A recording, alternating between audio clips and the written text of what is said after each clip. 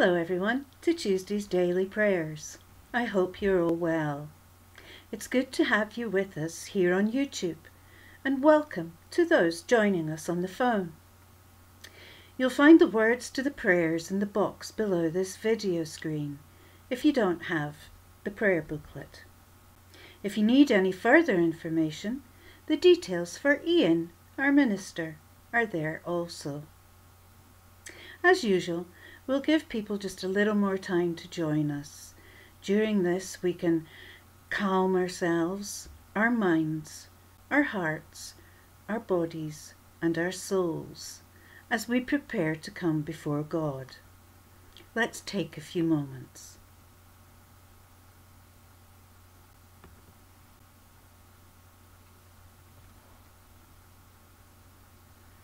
The peace of Christ be with us all. Let us say together, Bless the Lord, O my soul, and all that is within me. Bless his holy name.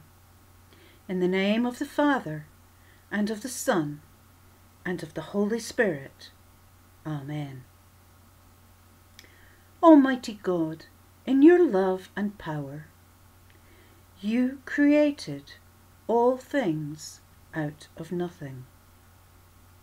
By your eternal counsel and providence, you uphold and rule heaven and earth. Gracious God, you not only created each of us, but you sustain and form us with your Holy Spirit. We trust in you, God, our Maker, Jesus, our Mediator, Holy Spirit, our Comforter. I'm now going to read from the Psalms, and today we're at Psalm 8.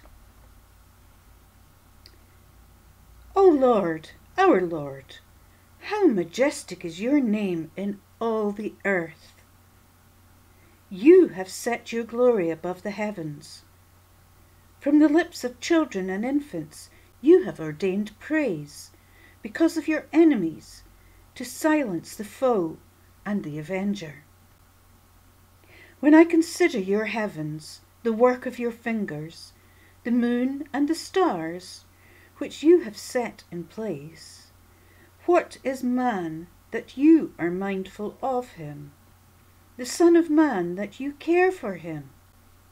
You made him a little lower than the heavenly beings, and crowned him with glory and honor. You made him ruler over the works of your hands. You put everything under his feet, all flocks and herds, and the beasts of the field, the birds of the air, and the fish of the sea, all that swim the paths of the seas. O Lord, our Lord, how majestic is your name in all the earth. Amen. Now we say the prayer that Jesus taught us to say, the Lord's Prayer. Our Father, who art in heaven, hallowed be thy name. Thy kingdom come, thy will be done on earth as it is in heaven. Give us this day our daily bread, and forgive us our debts as we forgive our debtors. And lead us not into temptation, but deliver us from evil. For thine is the kingdom, the power, and the glory forever. Amen. Amen. Now we continue with Mark's Gospel, and today I'm reading from chapter 11 from verse 1. As they approached Jerusalem and came to Bethphage and Bethany at the Mount of Olives, Jesus sent 2 of his disciples, saying to them, Go to the village ahead of you, and just as you enter it, you will find a colt tied there, which no one has ever ridden. Untie it and bring it here. If anyone asks you, Why are you doing this? Tell him, The Lord needs it and will send it back here shortly." They went and found a colt outside in the street, tied at a doorway. As they untied it, some people standing there asked, "What are you doing untying that colt?" They answered as Jesus had told them to, and the people let them go. When they brought the colt to Jesus and threw their cloaks over it, he sat on it. Many people spread their cloaks on the road, while others spread branches they had cut in the fields. Those who went ahead and those who followed shouted, "Hosanna! Blessed is he who comes in the name of the Lord. Blessed is the coming kingdom of our father David. Hosanna in the highest." Jesus entered Jerusalem and went to the temple. He looked around at everything, but since it was already late, he went out to Bethany with the 12. Amen. Now we enter a time of prayer. We'll use the first prayer on the sheet, which is followed by a time of silence. This is where you can lift before God the prayers, people, things that are on your hearts, and the things that God lays on your hearts. We pray together. Lord of heaven and earth, we praise and thank you for upholding and ruling over all creation. We trust in your never-failing love, knowing that even in the hardest of times and most difficult of situations, you are at work, bringing all things together under Christ. Therefore, hear our prayers, which we make in his name. We pray in silence.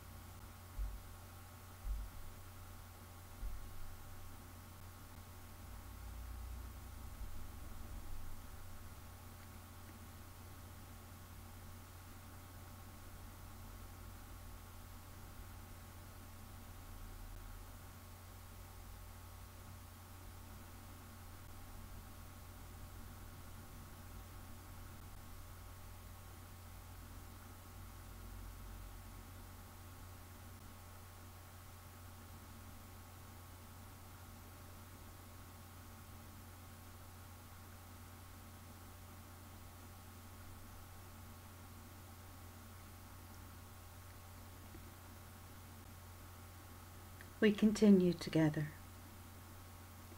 You are the beginning and the end. All time is in your hands, all people under your care.